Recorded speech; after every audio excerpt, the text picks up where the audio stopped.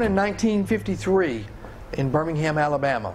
I was raised in the Deep South, and things were very different in the Deep South in 1953.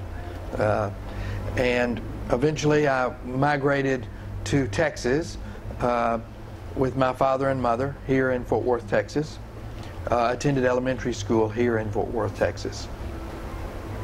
My parents divorced when I was in grade school, and my mom got custody, which was the way it always was in those days, and she returned to Alabama, where I was spent more time being raised there in Alabama.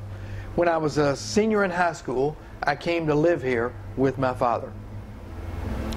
I have a fraternal twin brother. We're not identical, born at more or less the same time. I'm 2 minutes older than him. And we returned to live here with our father. I was a senior in high school at that point. My dad had remarried. His wife had a son, 2 years older than us. And my dad died when I was a senior in high school. He had a series of strokes, died after the third stroke. And my stepmother promptly started charging us rent and really encouraged us to move, and we really didn't have a place to live.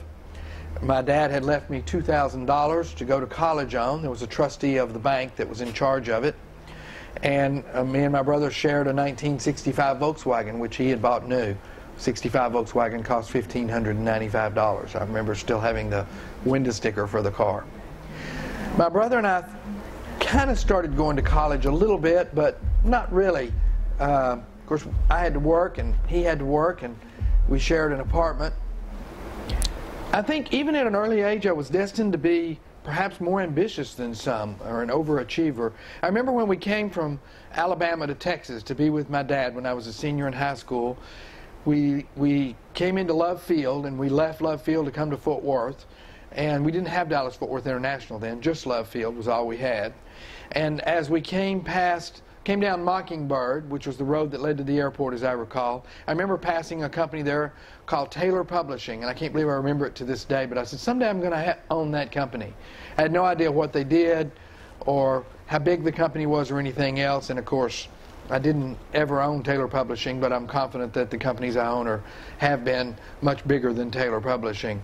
And so even at that early age, I think I was thinking about perhaps being a little entrepreneur. In 1978, I got married, and I got an instant family, 3 boys. They ranged in age from about 4 to about 8 at that point. We stayed married for 28 years. And all 3 boys, when they were 12 years old, were going to the salvage yard and sweeping. They all owned cars when they were 12 years old, and they loved, on Saturdays after they got off work, driving their cars around in the salvage yard. Of course, they were wrecked cars that they'd had to fix up.